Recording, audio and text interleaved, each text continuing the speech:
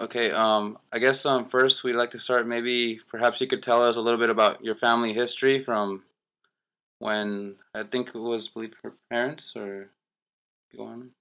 They are both from Japan, and my father came over on a steamship as a cabin or as a uh, sailor, I guess. Merchant Marine. No, just a, I don't know what he was. Anyway, he came around to go be Africa or something. Anyway, to go to England from Japan, and when he when he got to England, he got scarlet fever, and then he went all the way over to New York, and then he worked as a, um, I guess, working as domestic at a person's house, and he kind of learned English, and he wrote a diary, but I never read it, so I don't know what he. Then he worked his way over to California, and he worked there, and he was at Signal Hills, but he didn't buy any land. So, but his brother did, and his brother made a lot of money and went back to Japan. But he moved to Pomona, and was that roughly? I don't know. And and then he got a picture bride from Japan. He was from Nagoya in Japan, and my mother came over, and I don't know when they moved to Pomona, California, but they had two children, I guess, before they moved to California, Pomona, and then the rest of us was born at Pomona, and he farmed, and he bought some land, and so we had. So then he worked that farm, and he did pretty well, okay. We went to, and then when Pearl Harbor happened, and then about a month or so, they came and took him to. They kind of looked through the house also, and so and so. The house, what did that mean? They searched it. They searched the house, and then they took him to Tahunga, California, and he stayed there until he was. Now, I think it was New Mexico that they took him, and he stayed over there for at least 3 months before he was sent back to. We were in Heart Mountain, Wyoming at that time, so because he was just like on the board of a Japanese school, he wasn't anybody really high up, so I guess they figured that he wasn't going to be harmful. And then so while we were waiting to go, I think maybe about 2 or 3 months before we had to go into camp. But before that, we took all the stuff that was like Japanese papers and stuff. We burnt them out in the farm. So we didn't have any of the stuff of Japanese stuff. And then when we went, we were sent to Pomona Assembly Center, the Pomona Fair. Yeah. Mm-hmm. The fairgrounds. And I guess we stayed there for a couple of months. But I think when we went there, we all had to have, I think it was typhoid shots. And more of the boys and men got sick than the women. I don't know. But when we went there, we had to go, and they gave us a bag, and we had to fill it with straw. And we slept on that straw mattress. And there were 7 of us, and in one, like a big barrack that they had built. And then we got on a train, and we went to We went through Texas and came back through and went up to Wyoming. But all that time, they had the shades down, so nobody could see us or we couldn't see out. So it was about a day and a half when we got to Wyoming. Did they tell you why? And then so we were there in camp. And my knowledge of camp is not that great because we only stayed 1 year because my folks, they had the land and they sold it, and they bought Council Bluffs, Iowa. They bought a kind of a little farm. They had a greenhouse because it snows in the winter, and I was sent to be a schoolgirl, if you know what that means. I don't know what that means. Do you know what it means? No. No. No. Well, it means that you go into a person's house and I more or less was a babysitter for their child. And I was able to go to school because I was 16. So I was there, and helped them with the house cleaning and dishes and washing clothes. And they paid me $5 a month, but they fed me, and I had a house. I mean, I had a place to stay. But while we were in camp, we got there, and we had to stuff our mattress again with straw, and they had army cots we slept on. And while we were there, people made little extra chairs or tables, whatever they could find wood for. And some of the kids used to sneak out and go to the Shoshone River and go swimming. I never did, but they did. And we were in school.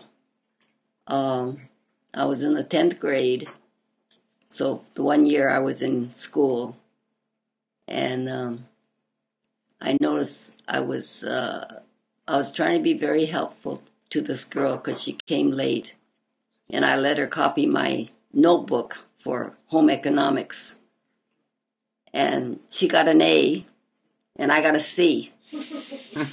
I was very angry, but anyway, the teachers were pretty good, and some of them were Japanese, and some of them were Caucasians that came from outside to help us. And then they also had a church that we could go on Sunday. And then during the winter, they put water, and I went ice skating. My mom bought me a pair of ice skates through the Sears catalog, and so it was fun, went ice skating. And there were 10,000 people there, so there were a lot of barracks. So when you walk around the camp, it was a long walk, and it was dusty during the summer because hot, and cold in the winter. And my mother worked, and she got $12 a month. And I think my dad, when he came back, he was working. They had a farm, so he worked out there. He got $16. And the doctors got $19 a month. So yeah, they didn't get much money, but this, what do you call it, the store, you could buy little candy or papers and stuff like that. But with, $12 a month, it wasn't much money to spend. But we managed. And they had a pot-belly stove in the cabin, the where we slept, and we had to keep us warm in the wintertime. And I guess we went and bought some material and made curtains, so it looked kind of nice. and but it was very dusty because there was, the wood wasn't real close, so then the wind blew, so the dust came into the barracks. And they had they had a bunch of to wash their clothes, so they had a lot of what do you call those, sinks. And then they had the bathrooms, and there was no partition, just a bunch of toilets sitting there, and you're with other people going to the bathroom and taking a shower. It was just a big shower, and so there was no privacy. And I know. Before the people built. And then there was some people, they went out and got a rattlesnake and cleaned it in one of the sinks. So I never used that sink. But they had a bunch of other things. So the people that stayed in there longer, they had more. They had a lot of. They had basketball and football, and they went out and played with other, like Cody and the towns outside. So they were able to play with them because they had some good athletes at our place. But I never was there because I was out already. So anyway, I guess the food wasn't very good. At the beginning, it was like mutton. That's an old sheep. So the meat was real stinky. So, and then later on, the Japanese cooks, some of them, they came, and so the food was a little better. And they would have these cafeterias in each block. And some of the guys, they find out if it's a good cook, then they would all gang up and go to those places so they could get some good food. But I don't know. What else you want to know? Should we start on the, like, initially? Okay, so how were you informed or that you were going to be sent to, I guess, first the assembly center in Pomona? Like, how was that process like? Well, I was 13, so I really was not involved in a lot of that. I guess they just, sent letters and stuff, I guess, to us. I don't know. I mean, I didn't, I wasn't involved in all that, so I really don't know. But then we were told to go to Pomona, and so we just had a suitcase each, and that's all we could take. So, what else? Did you have to sell property or any other? Well, they, like I said, they put it in, had someone else look after it. That's why after a year, they were able to sell it, and then they bought the land in Council Bluffs, Iowa. Could you describe maybe the differences between the barracks in Pomona or like the camp in Pomona compared to the one in Hart Mountain? Like, were there? Well, they were more or less the same. The houses were built the same way. Mm-hmm. Only in Hart Mountain, well, the only building that we lived in was, it was just, what do you call that? Plywood. Mm-hmm. And then they put Celotex. It's a kind of a inside where it's kind of, no, it's what would you call it, like straw that's pushed together. Particle board? Like yeah, I guess. Kind of like Old-fashioned particle board? yeah, I guess so, board. Mm-hmm. and that's the way they were all just they weren't fancy or anything. They're just like a barn.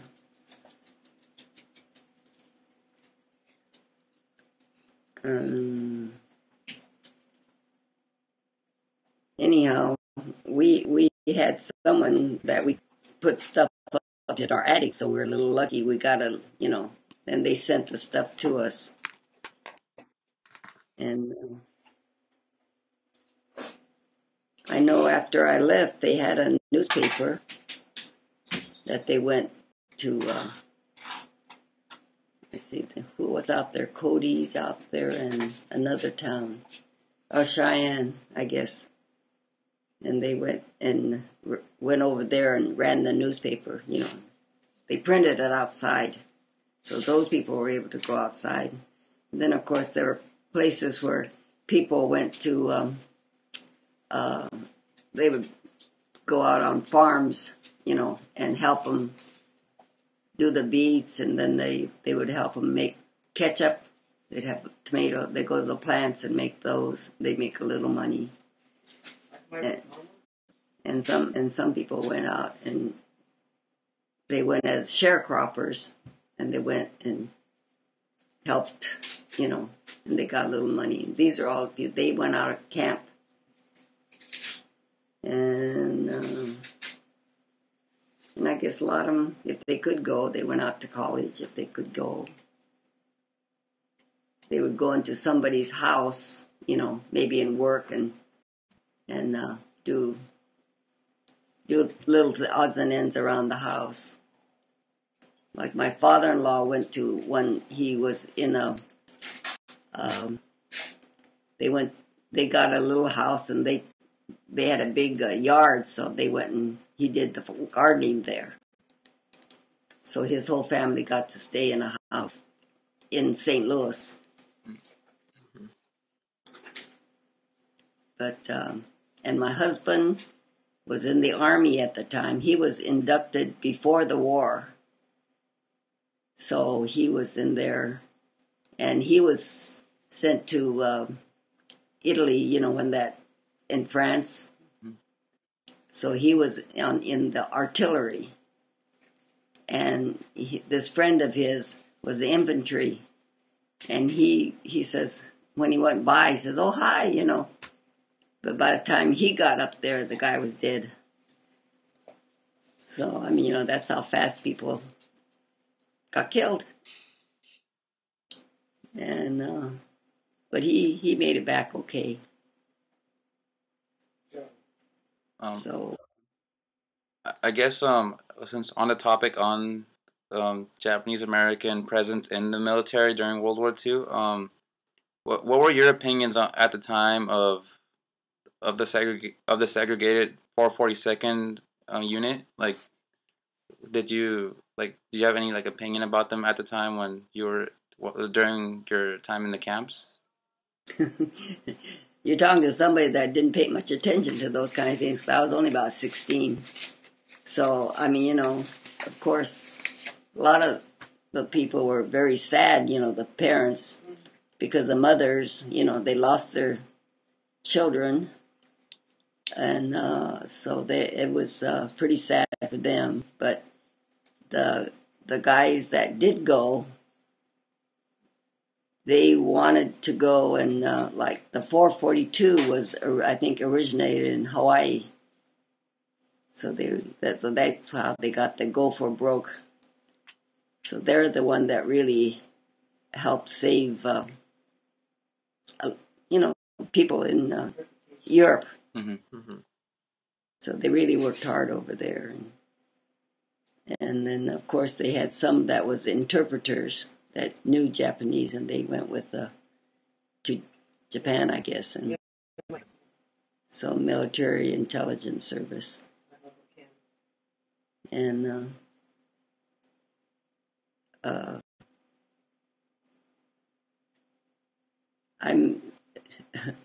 if I was probably about 4 or 5 years older, I would have more opinions about that. But I was young, so I didn't really, think about those kind of things. What was your initial impression upon first arriving to the camp? Like of the camp? Well, my first impression, I don't know. It's so long ago that I can't really remember, but it was uh, more interesting for me as a child, going somewhere new and, doing that. If I had been 5 years older, I probably would have more of a, because you'd be ready to go to college or, something like that. But I was still young, so it was an adventure, I guess you could say, for me Oh, to see so many Japanese because in Pomona there weren't that many people there, Japanese. So, but we didn't go out after that happened. We didn't go out, and people, I don't remember anything being mean to me. So, but I know in Seattle it was really bad because they said, you know, they didn't want to cut your hair, they didn't want to feed you, they didn't want you to do anything. So, yeah, in the bigger cities it was kind of not nice. In LA too, but I'm not from LA, so. um, I guess another question since how did I know you said it felt kind of like more of an adventure for I guess for your age at the time, but when you were first placed in the Pomona Assembly Center, since you were from Pomona, how did that feel like knowing that home was maybe a mile or two away, but you were confined to the fairgrounds? Was it still an Well, adventure or? it was that, it was what you had to do. And when you're that age and Japanese, I mean, you have to do what everybody else is doing. You don't fight it unless, if you're older, they had about three people that, protested because they were American citizens and they were in their 20s, and they said, this is against the law to put us in prison because we're American citizens. And they stood up and they got put in jail. So there were, a lot of people that were older that a lot of them didn't want to go into the army, but a lot of them did. I mean, they didn't want to go, but I mean, they went. That's an important concept. The the mentality of Japanese American of Japanese. So bring that up. Good. Yes. Explain that to them, Mom. What you explain it to How do him? you explain it? You're the one who knows more about it than I do. We just followed what our parents told us to do, and since the government told them that we had to go, we went.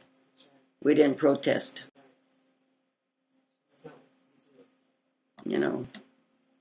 So we just did follow the leader.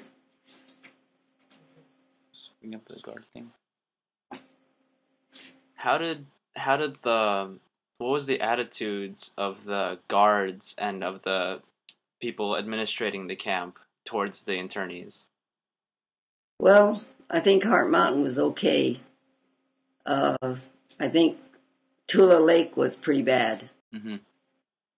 and because that's where they put a lot of those that protested, and so they had it was rough there, and they had fights and riots and stuff like that. But Heart Mountain was not. We didn't have that kind of stuff. I mean, I guess people were more laid back, and they didn't have people that resented things. They said we had to do it, so we did it.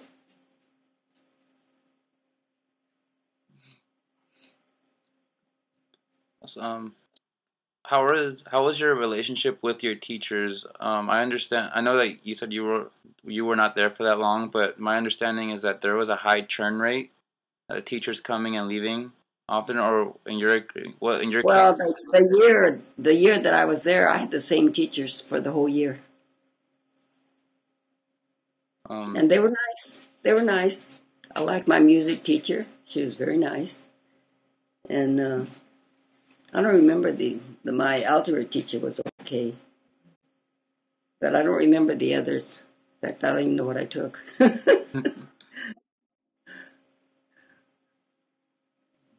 have something else to Mm. Maybe what was the attitudes of your fellow students? uh, well, everybody just went to school. The people that I knew, there wasn't anybody bad. You know, I think the people that were younger, they had fun Mm. because they didn't have to do anything. I mean, they could go out and play and do whatever they wanted. They didn't have much of a home life. The parents, couldn't control them that much. Some of them depends on the parents. Did you participate in any school events like school dances and things like that? Not really. We had a group, of girls that was in a club, Mm. but not that really. We didn't do very much. Some people did. They had groups and they had dances, and they would invite the boys and the girls, and then they had shows. They would do like plays. I mean, things like that. So we got to go and sit out there and listen to people sing and things like that in the summer. Couldn't do it in the wintertime, but we did in the summertime.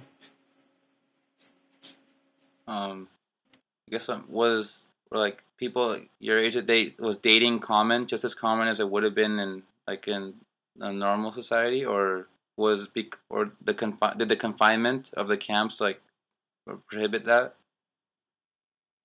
No, they could go on dates if they wanted to, but I mean, Probably more so than if they had there was nothing else to do. So a group of them would get together, I guess. I didn't, but I mean,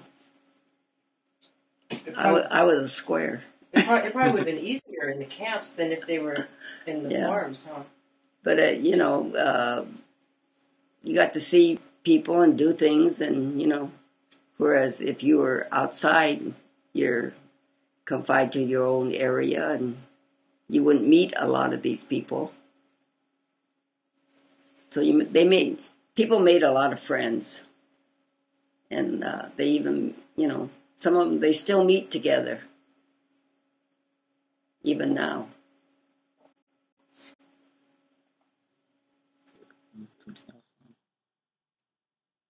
Um, is there- um, could you maybe tell us about maybe interactions that you had with visitors from the nearby towns?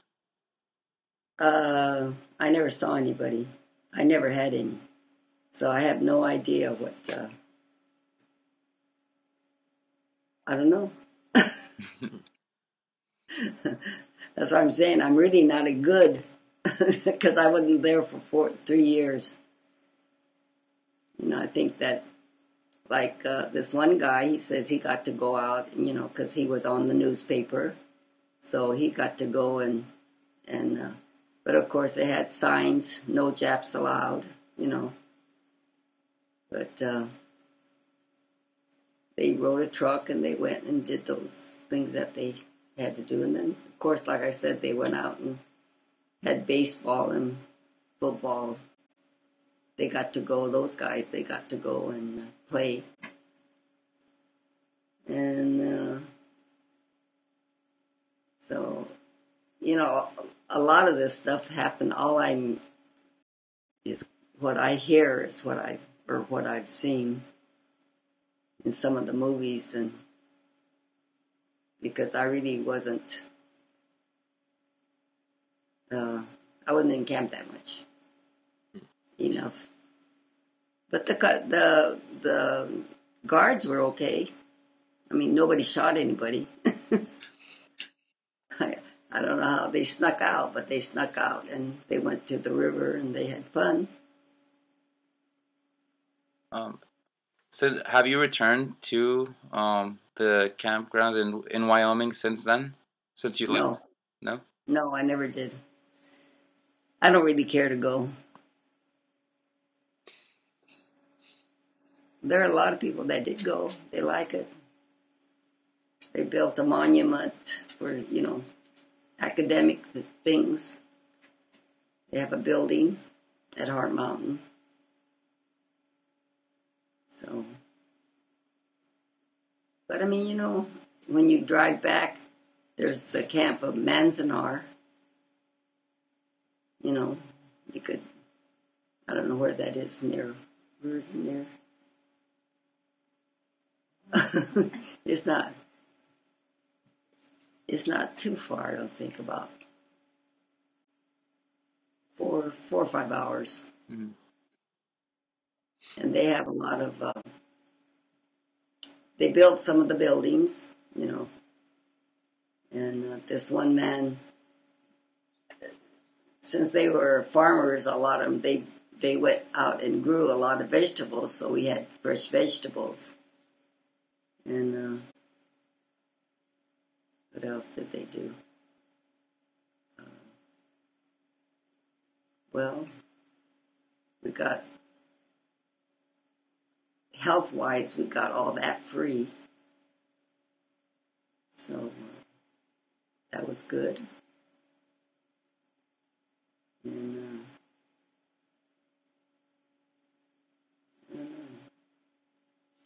well, like Manzanar, they had a picture about Manzanar fishing, and it showed about how they snuck out and they went out and they got fish. They caught fish, some of the guys. They're very good at that. I don't know how they got out, but they got out. They get out at night, and they sneak underneath the wire and go out there, fish. One guy stayed out there for 7 days. I mean, there's no roll call, so they wouldn't be missed, except by the family.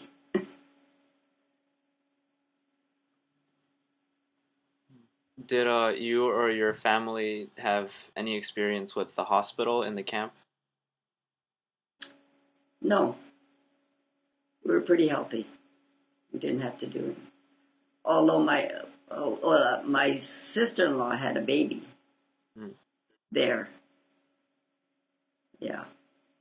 So the baby food, they had to kind of squash it themselves, and, kind of hard to get all the type of food you want for babies. But they had milk.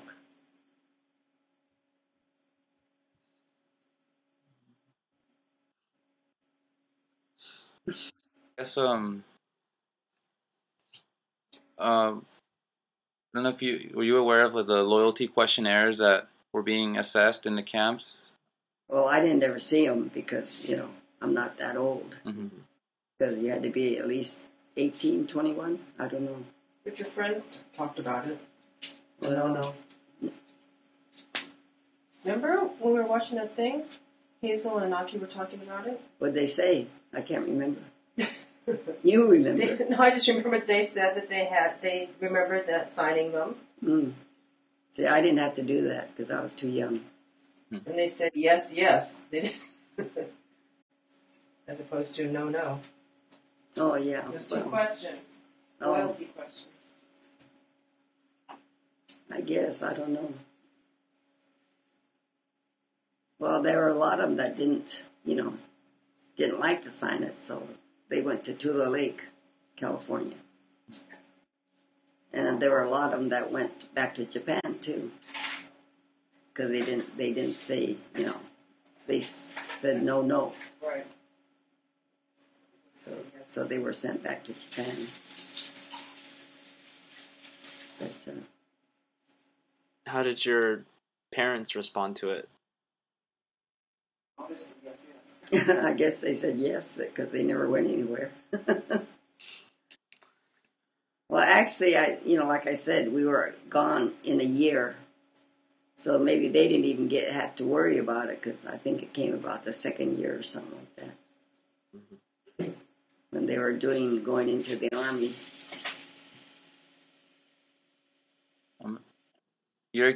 Have you talked to? I mean, after the years after being in the camps, did you ever talk to your parents about what happened, or did you guys ever talk about it at all, or was it something that was just not mentioned? Right, not mentioned. In fact, I didn't even talk to my kids about it. It's just something that, as Japanese, you did. When they said you had to go, you went. Unless you wanted to go to jail. Could you possibly describe your readjustment period after your time being spent in the camps and jumping back into American society? Well, like I said, I went and became a schoolgirl, so I became like a maid in a home. And, well, I wasn't happy.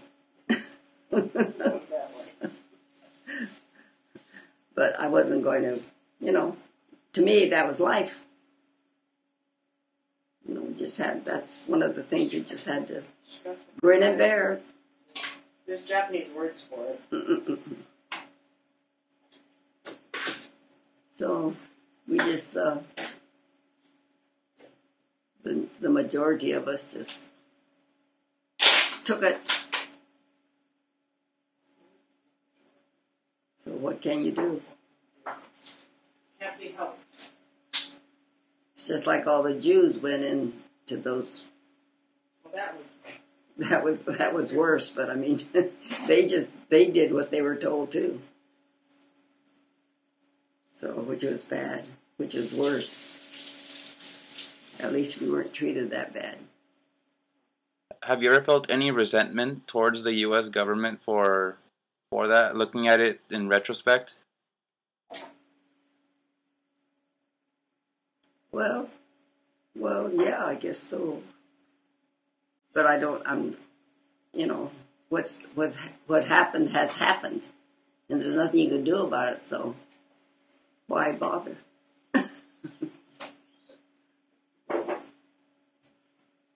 Is there anything else you want to